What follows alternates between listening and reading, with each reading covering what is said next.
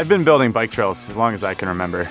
I had dirt jumps in my backyard at home in Connecticut that I worked on when I was a kid. I was building janky wood ramps, and before that I started out biking just basically cross country with my parents for literally as long as I can remember.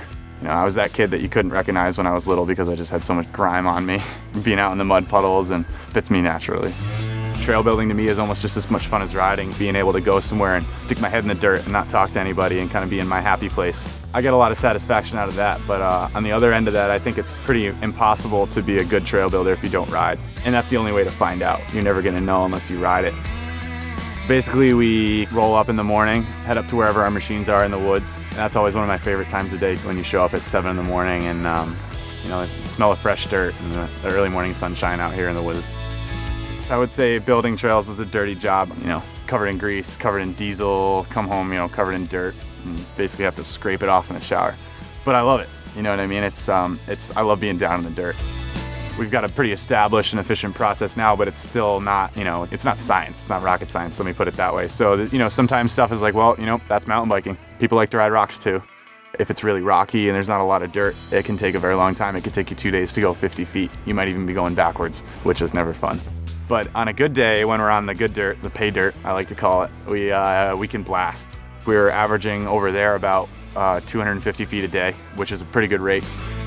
The terrain is a direct correlation to what we end up building. There's a lot of clay around here, which I fondly call hero dirt. It's amazing when you pack it in, the stuff compacts and you ride it and it feels like a dream. But you gotta find it because for the most part, the upper mountain and even a lot down here is rocky, rooty, ledgy, kind of, you know, typical Vermont type stuff.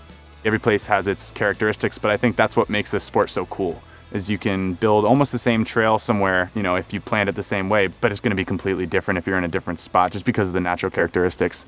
I think Vermont might be one of the most challenging but beautiful places to build, just because, I mean, you look around at a place like this and there's, you know, it's just gorgeous, you know, I don't have to say it. I think what makes a great trail is one that keeps you on your toes. I kind of try and build my features on a flow trail variable, I call them. So things where you can ride it one way one time and ride it completely differently the next time.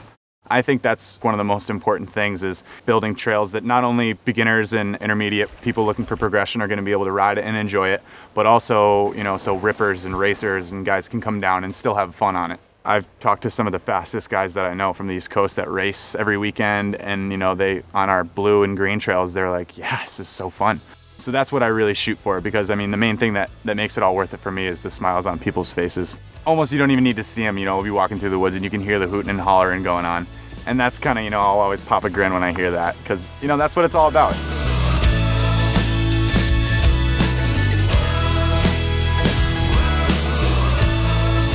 My name's Will Conroy. I'm 22 years old and I build mountain bike trails at Killington Resort.